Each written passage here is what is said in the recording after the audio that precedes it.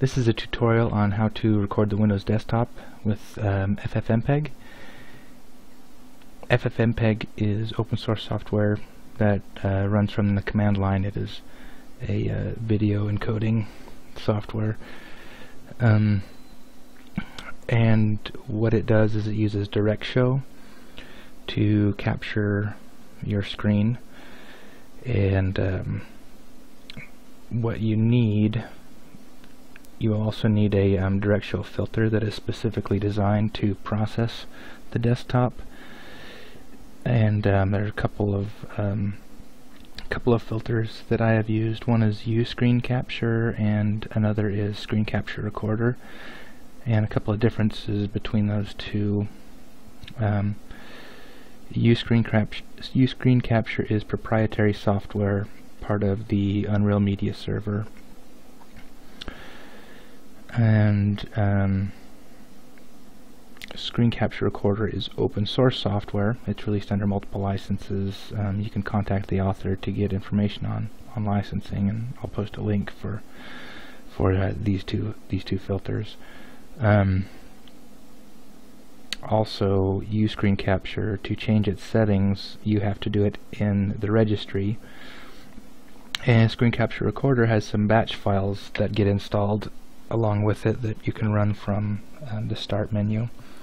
Screen Capture Recorder by default will process 30 frames per second, while Screen Capture only does 10 frames per second, which is pretty low.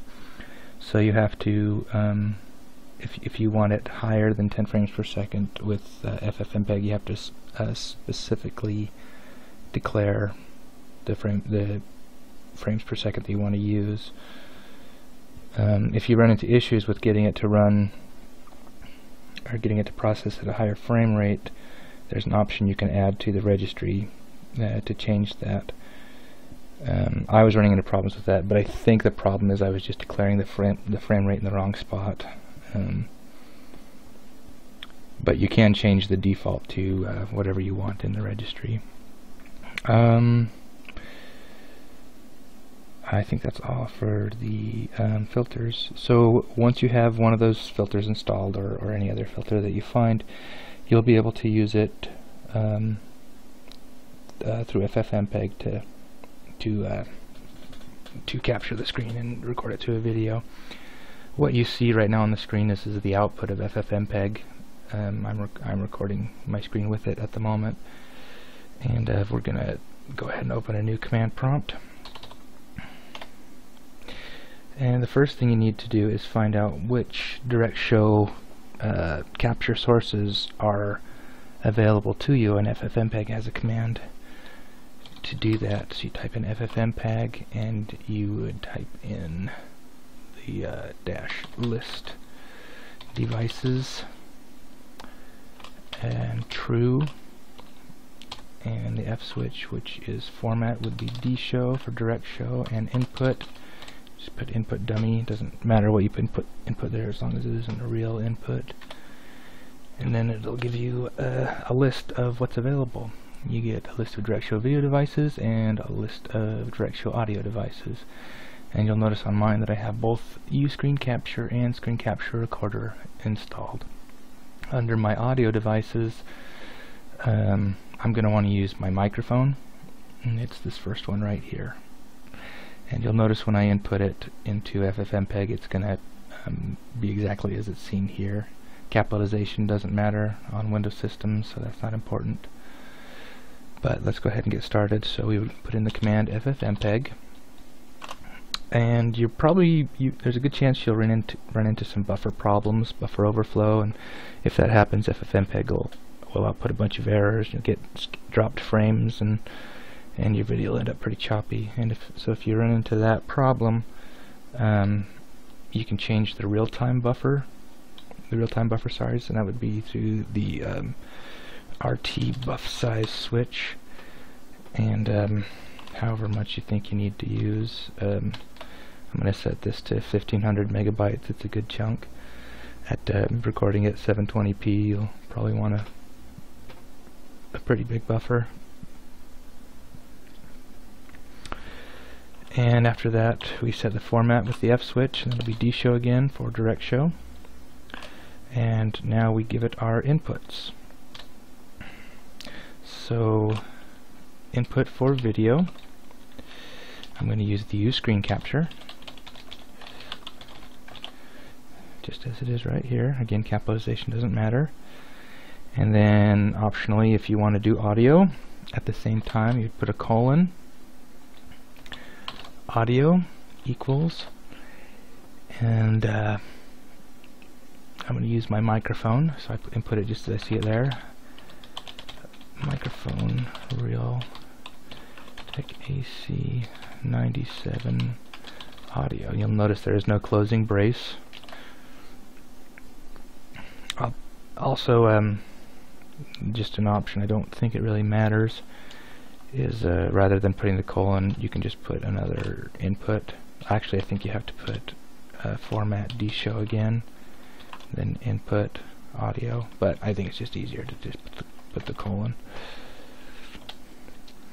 And here is where we want to declare our frame rate, and I'm going to record this at 30 frames per second. It's important to this is if you declare the frame rate before your video and audio codecs, it's I guess it's called the input frame rate. What it is it's the frame rate that Uscreen capture is going to be processing. So it's Uscreen capture is going to run at 30 frames per second, and the encoder should automatically detect that and encode to 30 frames per second. If I were to put it after the video encoder, Uscreen capture would just use whatever its default was, and the encoder would still encode to 30 frames per second. But if Uscreen capture was only doing 10 frames per second, you'd have a bunch of duplicate frames, and it would be choppy. It would look like the 10 frames per second. So I'm going to show you a few different video codecs that can be used to capture the screen. Some of them are lossless, and some of them are lossy. Lossless just means that you don't lose any video quality while you're recording. The first lossless one I'm going to show you is a FFmpeg. So we input the V codec switch, or optionally C colon V for video codec. So for FFmpeg, you would just put in FFmpeg, and that's pretty much all. I don't think you need to put in any other options for FFmpeg. It's uncompressed, and it uses iframes only, and that it's good in a way because using iframes only makes it really easy to trim the video later if you want to cut out pieces, which I really like. But encoding with FFmpeg at 720p is a bit of a stress on my system, and I end up getting dropped frames. An alternative to FFmpeg is the FFmpeg version of it, which is just called FFvHuff, which is essentially the same. Supposedly it's supposed to be better, but I don't really compare the two. Also, when you're encoding to FFmpeg, because it's uncompressed and it uses the iframes, the resulting video file is going to be quite large. So you would need plenty of space on your hard drive if you're doing a long video. The next video codec is the libx264 codec, which is probably one of the most popular right now. It encodes into H.264, which is, I think, the most commonly used format on the web, and it's also the format that's used in Blu-ray players. It does a very good job of compressing video and keeping good quality. So it can be lossy, but you can tell it to encode losslessly. And to do that, you would either put in QP0 option or CRF0 option. I don't really know for sure what the differences are, but for some reason the FFmpeg documentation recommends using a QP option. I'm not sure why. I do have a tutorial written out on this, and it has a link to that recommendation, and I'll post the link if you want to read more about that. Another option for this is so by default libx264 won't do just iframes. It'll do iframes every once in a while, but if you do want to encode only iframes, you can use the x264 opt switch, and you would put key int equals 1.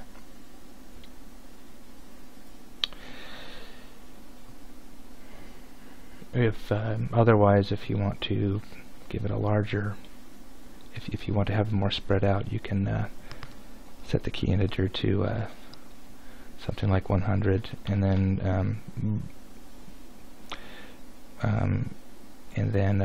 you would also put minimum key int something like 80, whatever you want, and I think it would choose which frames to use as iframes or keyframes, somewhere between 80 and 100, every 80 and 100 frames.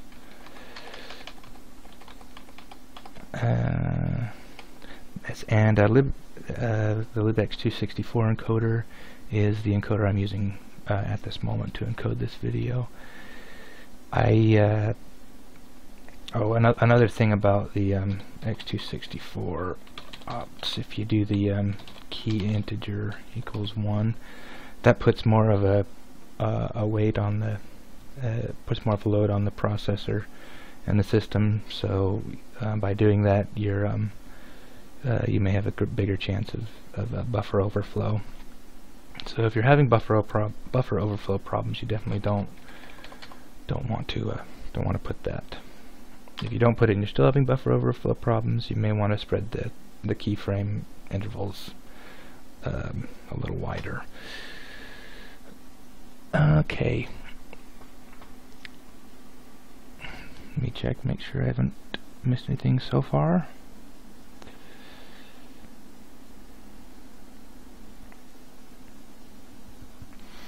Okay, the last encoder I think I'm going to show you is how to encode it with xvid. This is lossy compression, and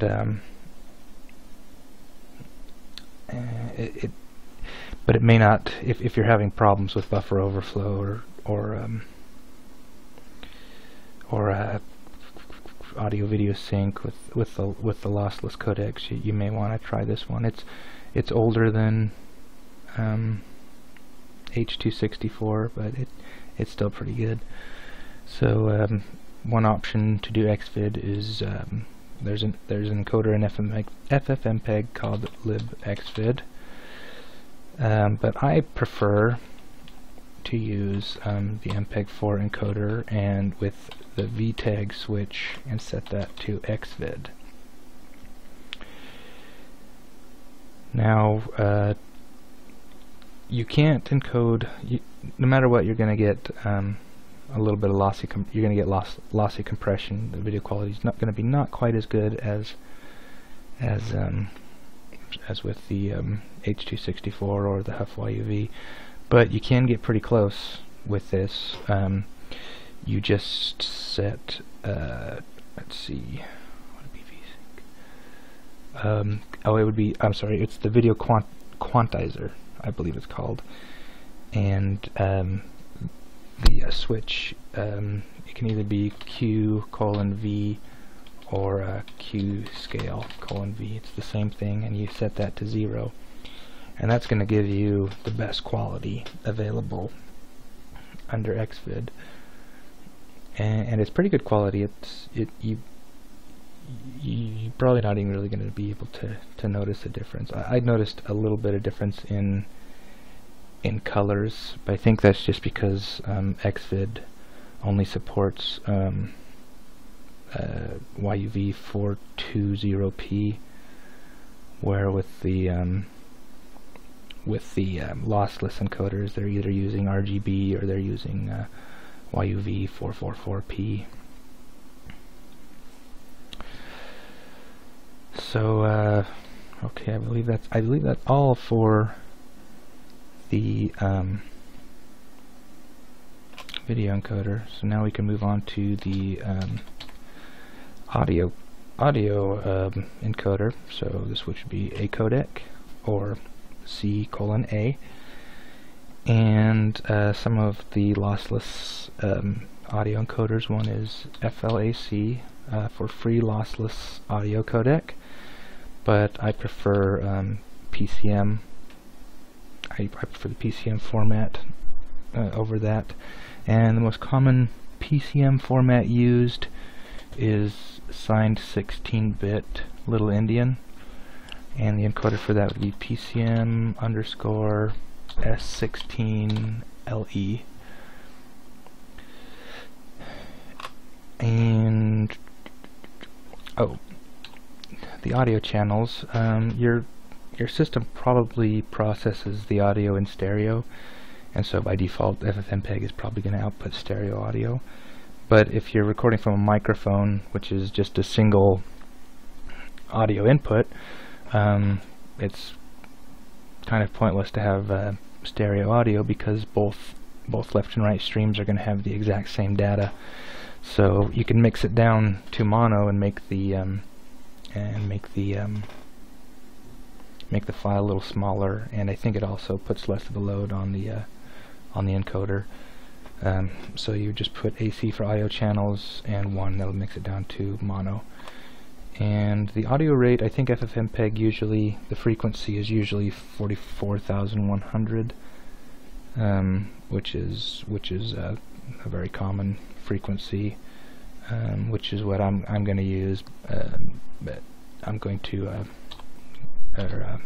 declare it just to be safe.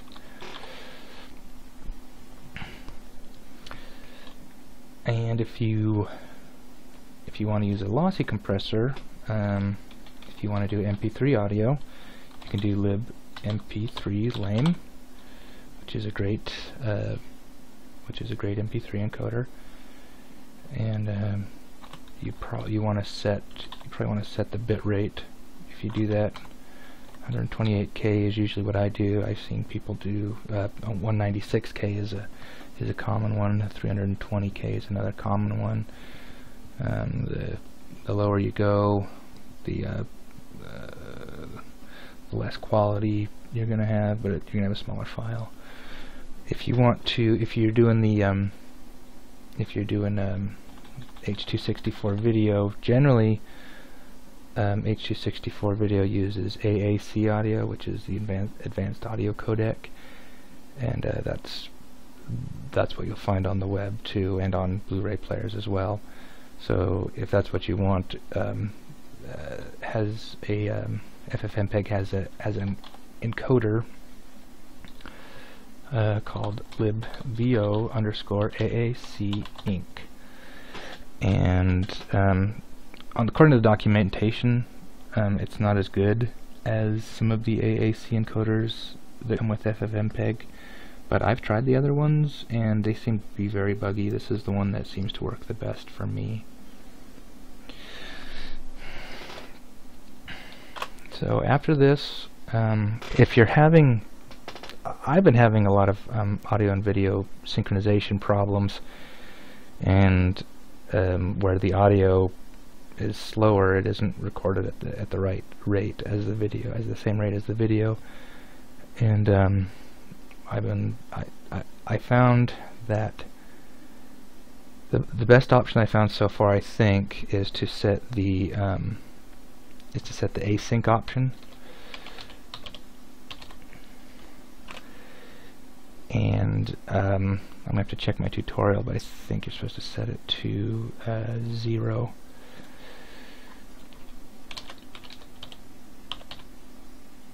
Oh, I'm sorry.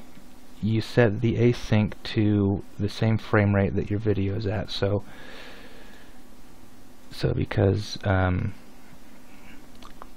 because I'm processing the frame rate at 30 frames per second. That's exactly what I want to put my async at, is 30. And after that, we can give it our output file name. So I'm going to just call it out_video, and the file name extension. So there's a few extensions you can use, and depending on the extension, that's the container that FFmpeg will output to.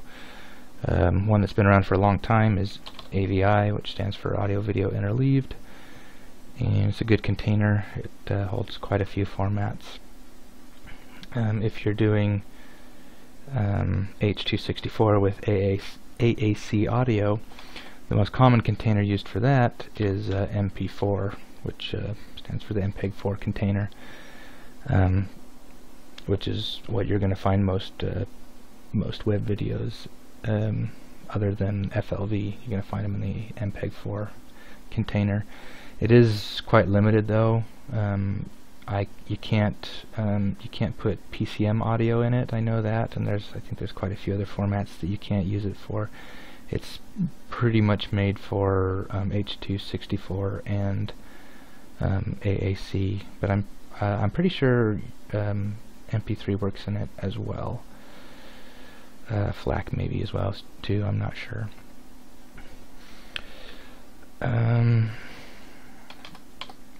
Another container that's not very common, but I kind of like, is the OGG container, and it's the reason I like it is because it doesn't it's not a proprietary format. It's licensed for completely free use. I'm trying to think of the term. Patent. It's patent free. You don't have to worry about encroaching on anybody's patents by using it. But it is kind of limited in what types of video and audio it can hold. It's made specifically for ZIF. There's the website that develops the OGG containers called ZIF.org, and they also have a codec, a video codec and audio codec, and their video codec is Theora, and their audio codec is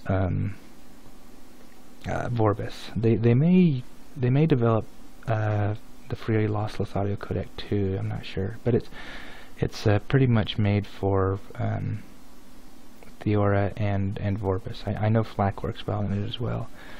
Another container is MKV for the Matroska container format, which is a really nice format. It's very versatile. It can hold all kinds of video and audio streams and lots of different subtitle streams as well.